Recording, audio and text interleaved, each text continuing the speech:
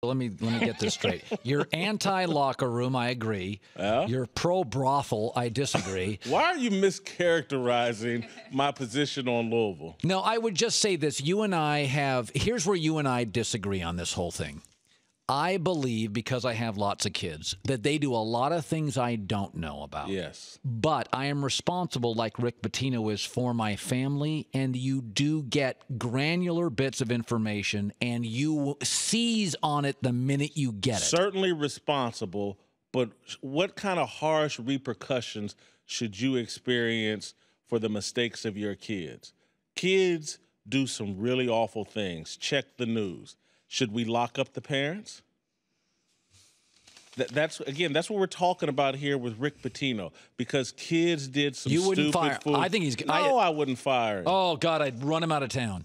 No, I wouldn't fire him. No, I would.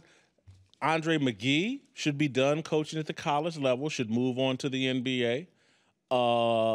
And Katina Powell needs to be not able to profit from what she has clearly done to her kids or introduced her kids to. Shouldn't be allowed to profit off of that. And Rick Pitino in Louisville should, I'm good with the guy getting a 4 or 5 game suspension for not knowing what was going on in his program. But I'm not going to sit here today. I do not believe for 1 minute he knew what was going on. Well, you're real Putin there. Big harsh punishment. 4 whole games for this thing. No, Andre McGee should be removed from college basketball. That's the punishment.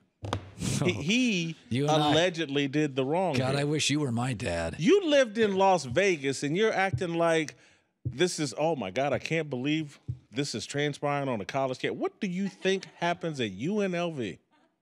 Not this. You know what? You're right. Because at UNLV, they're throwing real good parties. Katina Powell wouldn't be invited.